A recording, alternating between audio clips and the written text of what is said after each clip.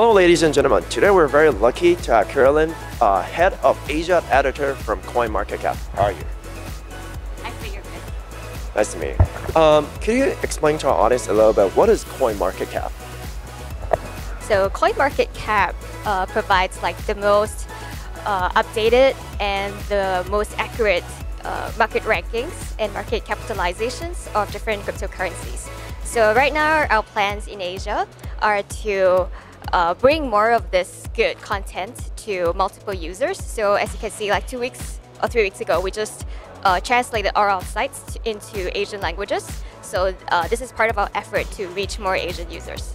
Definitely.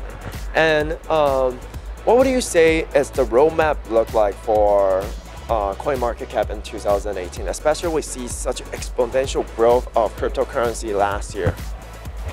So a lot of things that we are doing now include tools. So we are helping more investors to find tools and other content that will help them to make decisions on how to invest in different cryptocurrencies. So that's one big one. And then for more consumers, we're going to update the website a lot this year.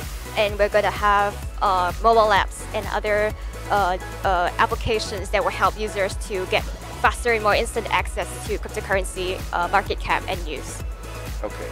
And what would you say is your biggest takeaway for the Money20 event? Especially now we see more and more blockchain crypto related company coming to once being a very traditional financial event.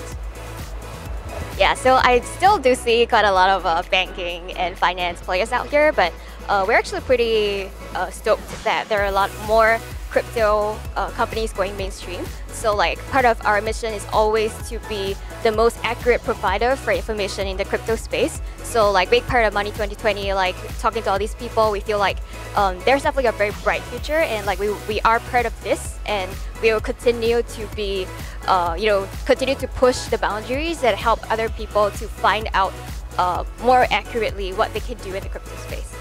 Thank you. Really good answer. And lastly, what would you like to say to the Taiwanese crypto community that is watching this video? So basically for CoinMarketCap, I guess we've already translated our website to traditional Chinese. So that's mostly for the Taiwanese market. So like if you guys can show some support there, that would be awesome. All right. Yeah. Thank you so much for your time.